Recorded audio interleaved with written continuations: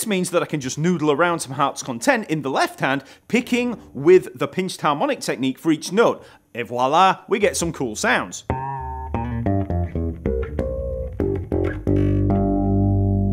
Now, if you want to bring those harmonics out even more, I'd recommend a few things. If you have a 2-pickup bass, solo the bridge pickup, and also try to boost the mids slightly. That's gonna bring them out. Then if you have a compressor, get that cranked in order to even out the volume and boost the quieter harmonics. Then for ultimate harmonic squeal, add some overdrive or distortion. I'm using a Billy Sheehan overdrive pedal here, and we get this kind of sound.